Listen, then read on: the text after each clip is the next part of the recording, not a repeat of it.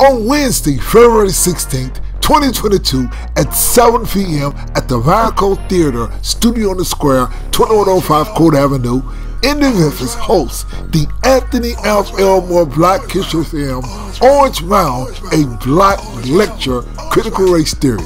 Orange Mound is the first community in America built for blacks by blacks. Orange Mound filmmaker Anthony F. Elmore notes that Orange Mound suffers Memphis' worst white supremacy, racism, and black-on-black racism. Watch the scenes from the movie at a time in the late 1960s. Orange Mound was the best place and had the best park of any black community in Memphis.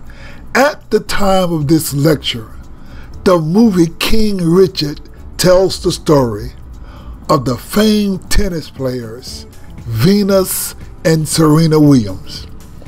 In the movie, there existed a community tennis court. Once upon a time in Orange Mound, there was the park with the only swimming pool we blacks had for miles and miles. We love baseball, and we had a baseball diamond, and we had a tennis court. The Mid-South Refrigeration Company wanted to expand, and the racist whites sold the Orange Mound Black Community Park to the Mid-South Refrigeration Company. They filled the community swimming pool. They destroyed the tennis courts and the baseball fields. Imagine the damage this white supremacy did to Orange Mound. There could have been a Venus and Serena Williams could have come from Orange Mound. We have gold medal winners and world champions. We have an African-American gold medal swimmer. Her name is Simone Manuel. Now, she is the first African-American to win a gold medal in swimming. White people pride themselves stating how bad and dangerous Orange Mound is.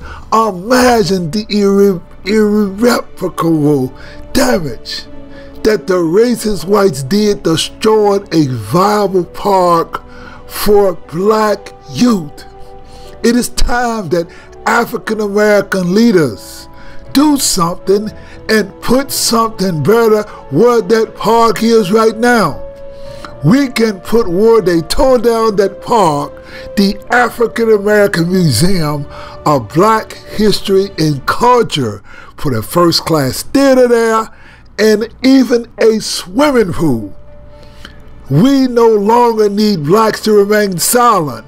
You see, State Representative G.A. Hardaway and State Senator Ramash Arkberry, they were committed to $18 million to give to the failed Bluff City law that did not guarantee anything, but yet none of these representatives, including Jamila Swearinger, would say anything about putting an African-American museum of Black Memphis history and culture and doing something significant.